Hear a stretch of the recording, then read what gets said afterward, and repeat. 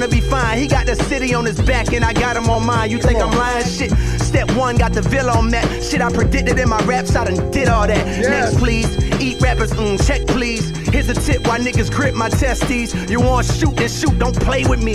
Hardest shit out the South since slavery. Stop. J. Cole is out of control. And he just dropped what could possibly be the album of the year, the off season. And he is really applying pressure to the rap game. And this is exactly what I need in my life when I'm punching the clock. I don't want to review this album this early. I want to give Cole all the respect in the world because he worked years on this project. So I'm not about to give a half-baked review after a couple listens. But we most certainly can take a look at some interviews, some new and some old, to break down the climb back to the top for J. Cole. And what's the mentality that he possesses to make him so successful and so beloved. Just like many other greats, J. Cole's secret to success is the off season. And we'll get into that in a few. But if you're new to this channel, please make sure to hit the thumbs up, subscribe, and bell notification videos, because I bring you the why behind the success of the most influential black people in our culture every single Tuesday. Now let's hop right into it. Principle number one, ROC, baby. Relationships over competition.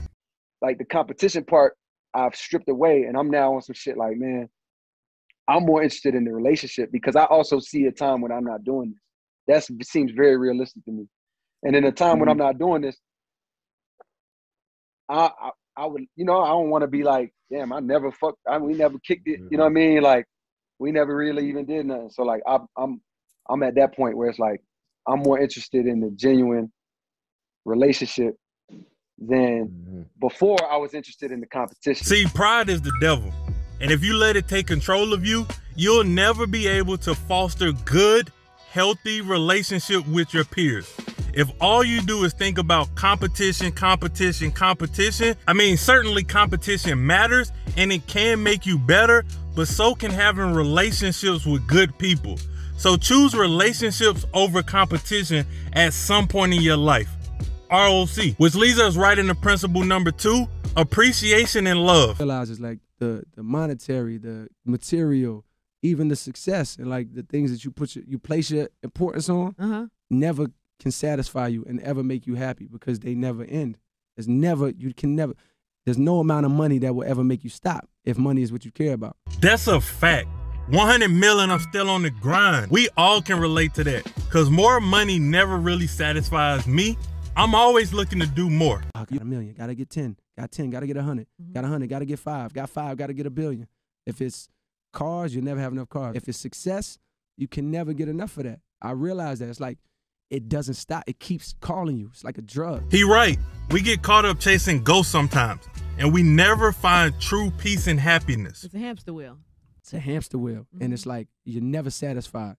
But if you place your importance on this, which is like appreciation, love, you know, it's like that is enough. You can get it, chase dreams, have goals, keep the hunger on hillside. But appreciation and love at the end of the day is where it's at.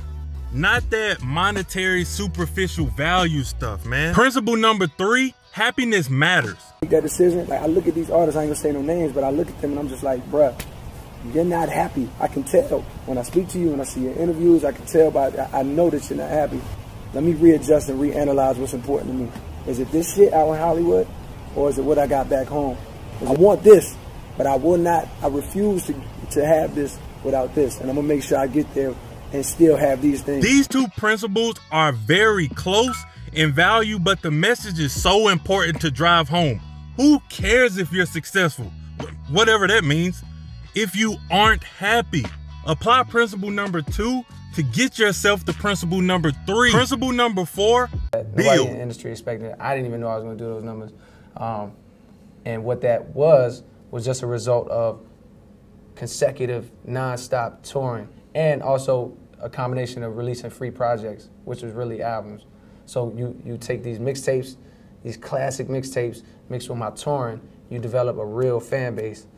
The music business didn't know that. The industry didn't know that. So what we learned is a real solid fan base is way more important than a record at radio or in the clubs, because you have rappers right now who would love to switch positions with me, but they're way hotter than me. They got way more songs than me on the radio. They got way more songs than me in the club. Success is a long road, longer than 95 South. And in order to really have longevity, you need to have a solid fan base foundation. I talk about building an audience a lot here on this channel because it's so important. If you have the fans, you don't need a record label, a boss, or anybody overhead. You can literally say, let go my hand, and you can do this all on your own. A strong core brings you independence. Principle number 5, find purpose. My purpose is too much placed in music. Where like I put too much of my purpose in music to where when I'm home and I come home, outside of like playing with my son, if I go 3 days without doing music, making a beat, writing a song, I start to feel like miserable. And I feel like it's because I haven't found purpose or placed purpose in other things. I don't care if it's taking out the garbage, doing the lawn. Like, there's certain things that people excuse you from doing when you're chasing something, or like you have a career like this, where it's like, you know, I got people that handle my business, my affairs. I was with Kevin Hart when we were shooting the video. This dude is approving all his invoices, looking over all his checks. Wow. Breaking down the budgets to me, and it's just like, in that one act, there's so much purpose in that act. He's decided that this is important to me because, what? This feed my family. I remember a time when I couldn't get these checks, so I want to make sure that every dollar that I'm owed is coming to me. I'm assuming. I'm just putting words in his mouth. But regardless, there's purpose behind that act, right? With me, I feel like I need to literally restart and find purpose in like small things, whether it's that, approving all my checks that are going out. Right now, it's like my wife is doing that, and like I'm cool with that. Like, oh, she's on it. But it's like I just gave up something that I could have had purpose in doing. I gave it away. But you can't do everything. But you also can't do everything. I'm not saying that I can. Right. What I'm saying is I can't just do one thing and then be a dad and a husband. No, I want to do because the second shit. that doesn't do exactly what you wanted then to do. I'm miserable. That's what I'm saying. That's what I'm saying. If I go 3-4 days without making a song and like I start feeling, I'm like, yo, that's you put too much weight. Yeah, exactly. I'm putting too much weight on these things when it's like, yo, I go play ball too. Like I want to just play, and this is just the most recent pocket because I just dropped the album, so I'm noticing it.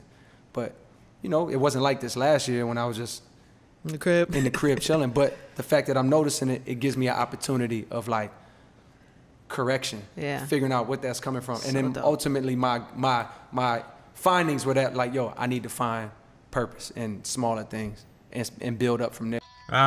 Daily purpose. Find something to give your focus and energy to daily, so you are constantly growing in different ways and you're not obsessing over one singular task. Diversify your efforts. Essentially, take a brief interlude and get yourself together to find that purpose daily. J. Cole has had such an amazing career, and it's been a blast watching this guy's career blossom into what it is today. And to see him put out an album like this, where he sits aside all the humbleness and he talks that talk like he does on Amari. See? You didn't think I was gonna get that in there. I did it. I got all the song covers in there. Anyway, thank you guys for watching this week's episode of Culture Breakdown. Again, if you're new to this channel, hit the thumbs up, subscribe, and bell notification button. Leave a comment down below. Follow me on Instagram, Twitter. We can have all kind of deep conversations over there. Hit me up if you guys ever need anything, have any kind of suggestions. And until next week, I'm out.